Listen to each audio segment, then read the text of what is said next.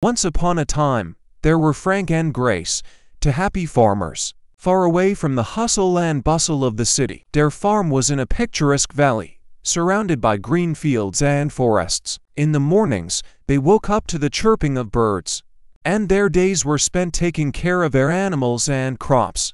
Frank was a tall and strong man with a beard, always ready to work on the farm. Grace was a gentle woman with golden hair and a talent for caring for every living creature.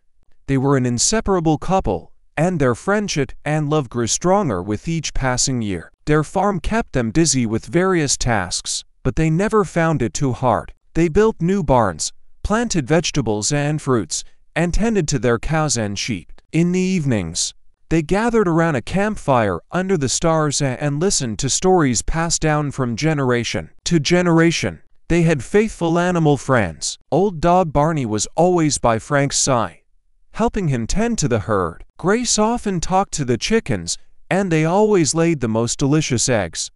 Even their horses, Bella and Troy, were considered part of the family. Frank and Grace spent their days together, filled with laughter and warmth, working on the farm. Their life was carefree and harmonious with nature. They knew every tree and every animal on their farm. But one day, something changed. In the nearby city, new businesses started to grow, and life began to shift. With time, the city near Frank and Grace's valley started to expand rapidly. New enterprises and companies overshadowed the once sunny fields that had illuminated their farm. Their land became the target of greedy investors. Frank and Grace faced a difficult decision. The new tall buildings, noise, and city bustle were a stark contrast to the carefree life they had known on the farm.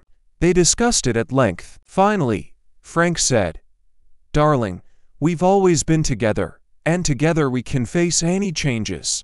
Let's embark on a new adventure and move to the city." Grace agreed, and they began preparing for a big move. Saying goodbye to their faithful friends, Barney, the chickens, and the horses, Frank and Grace headed for the city. Their first days in the big city were not easy. Frank and Grace felt the difference in the pace of life, the crowds, the fast movement, and the constant noise. They rented a small apartment, and their mornings no longer started with the chirping of birds but with the city's hustle and bustle. However, they didn't lose hope. Frank found a job in a construction company where his farming skills proved valuable. He became an expert in beautifying city parks and squares, and his work was always appreciated for its beauty and care. Grace didn't let go of her passion for flowers. She developed her small flower shop into a thriving business. Her flowers became popular among the city dwellers, and she even started supplying them to restaurants and beauty salons. Most importantly,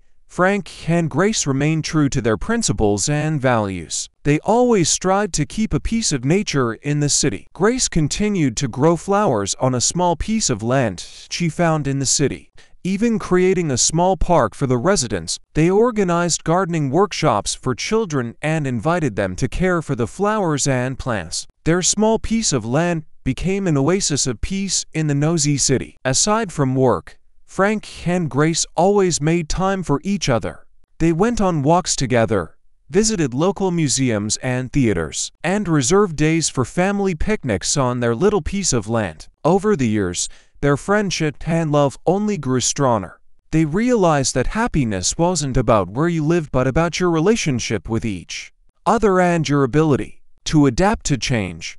And so, Frank and Grace lived happily ever after in the big city, staying true to their roots and principles. Their story became a lesson that together they could overcome any challenge and create their own little corner of happiness wherever they found themselves.